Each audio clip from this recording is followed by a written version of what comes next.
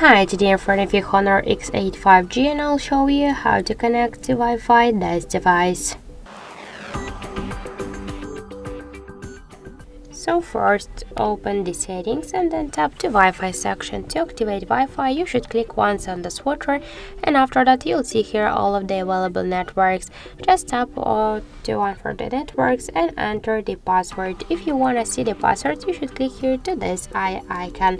After that, just after entering the password,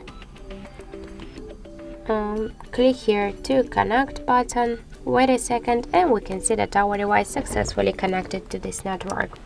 Also, we got one more way how we can do that. Just first open the control panel. Here you'll see Wi-Fi icon. Just to activate Wi-Fi or to turn it off, you should tap on this icon, and to launch full Wi-Fi settings, hold for a while this icon, and now by the same way select the network, enter the password and tap to connect.